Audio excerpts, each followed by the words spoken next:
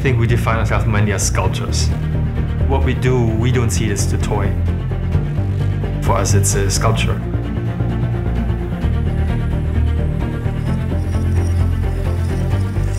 I'm Mark. I'm Sven. And we are Chorus. The reason why Warner Brothers started the project with us was because they wanted to have a completely new take on the collector's figure.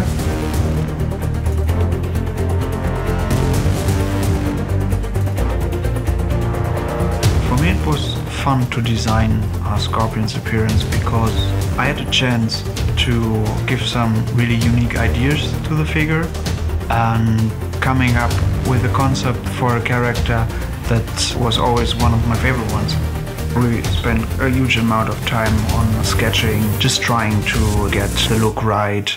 But then the sculpting process is the actual process of creation. Our approach is more that we start with a three-dimensional object. When you think with a three-dimensional object first, we really pay attention to every line, every detail, every shape. So it's really about the sculpture. I think that's the most important part.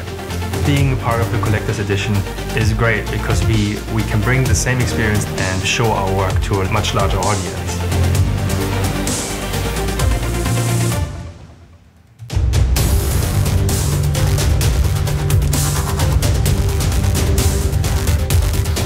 I think all our decisions in designing Scorpion reflect our way to translate this broken character into shapes and forms.